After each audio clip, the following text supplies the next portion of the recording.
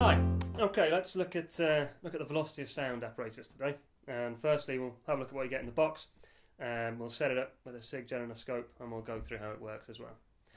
So you'll receive a full unit, which consists of a transmitter with some inputs and outputs for you to monitor the signal, a sensitive microphone, which can be moved up and down, and a reflecting screen, all mounted on a scaled baseboard for taking measurements.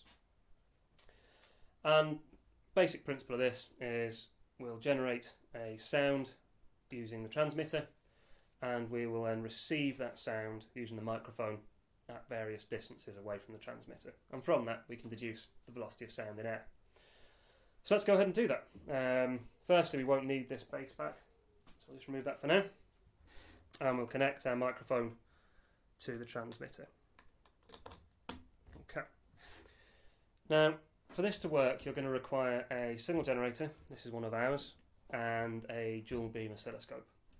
And we're going to use the signal generator to apply a signal to the transmitter, which will generate the sound. So let's do that. Now I've got this set at around about 6 kilohertz. Anywhere between sort of 5 kilohertz and 8 kilohertz is going to give decent results, but we'll start at 6. And if we turn the amplitude up, there's our 6 kilohertz sound wave.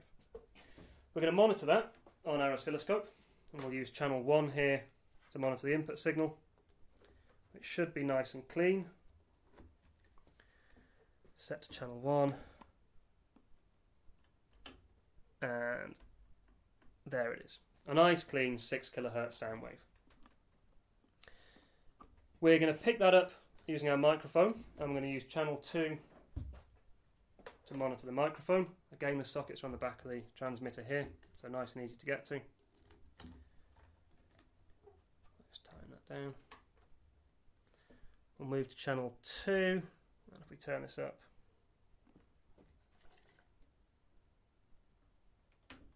there is our received signal from our microphone.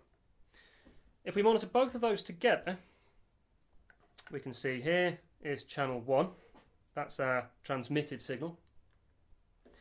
Here's channel 2, that's our received signal. I'll just turn the amplitude down here so I can talk. What we're going to do here is we are going to measure the distance between two consecutive compressions. That's going to give us our wavelength of sound. We know the frequency that's applied from our signal generator, or we can measure it from the scope. And if we've got a frequency and we've got a wavelength, we can then calculate the velocity of sound. So, there's channel 1, moving now. If I line these two up, our microphone now is picking up a peak at the same time as the transmitter is sending one. If I move it further away, you can see the trace for the microphone moves in time. And the distance between them lining up the first time and the second time must be one full wavelength. And you can read that dimension off the scale here. So when they line up here, that's at around about 13 centimetres. And the next time they line up is around about 19. So that gives us a 6 centimetre wavelength. You could measure the distance for 2 full wavelengths and divide by 2. That's going to reduce your error in measuring L. But for single results, just one wavelength will be fine. Once we've done that, we've got a frequency here, we've got a wavelength, we can use the equation V equals F lambda, and we can calculate the speed of sound in air. Obviously, for more in-depth experiments, there's no reason why you can't change the frequency. That will lead to a different wavelength. You can then plot wavelength against frequency on a graph. You can put a best line fit in, and you can calculate the speed of sound in that way. This is a very nice way of demonstrating and calculating the speed of sound, and it does give students a chance to use an oscilloscope and a signal generator at the same time. That's one way in which this piece of apparatus can be used.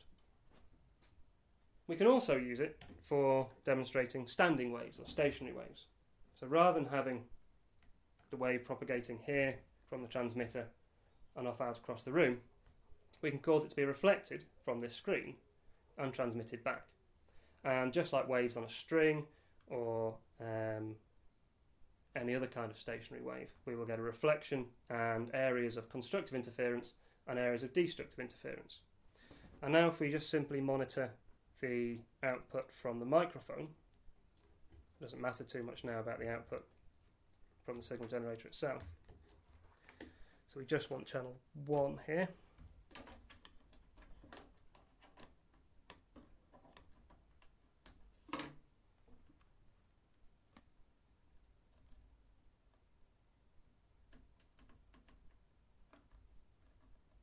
There it is. Okay, so what we're going to do is we're going to turn this microphone round so it is aiming at the screen. This is purely because there is going to be some drop in intensity as the sound travels from the transmitter, is reflected from the screen, and this just gives slightly better results on the scope. And what we're going to see here is as this sound wave is reflected from this screen, when you have two compressions meeting each other at the same time, you're going to end up with a very large amplitude. When we have two rarefactions meeting each other at the same time, you're going to end up with a very large negative amplitude here. On the same lines as that, there are going to be periods where you're going to have a rarefaction travelling in this direction, meeting a compression travelling in this direction, and in theory that should cancel out and leave no signal at all. And let's have a look. If we move all the way to this end, you can see on the scope there the signal is reduced quite dramatically. It will increase to a large amplitude again and reduce again as we're travelling through these constructive interference and destructive interference patches. For the same reason that we've turned the microphone round, we're always going to get some signal, even when theoretically we'd expect nothing. That's purely because the sound intensity travelling in this direction is going to be greater than in that direction because there are some losses as it travels. Now in this case, we're going to find the distance between two maxima. So there's one maxima there, and that's at 8 centimetres. And the next maxima there at 11 centimetres are going to be separated by a half a wavelength, just like in a stationary wave apparatus, using waves on a string. So between 1, 2, 3 maxima, we're going to find our 1 wavelength. And again, you can use the equation V equals F lambda, and you can calculate the speed of sound in this setup as well. So not only is this a really convenient way for students to calculate the speed of sound inside the science lab, it gives them experience of stationary waves, it gives them experience of using a dual beam oscilloscope and a signal generator. The velocity of sound apparatus from Lascells. Thank you.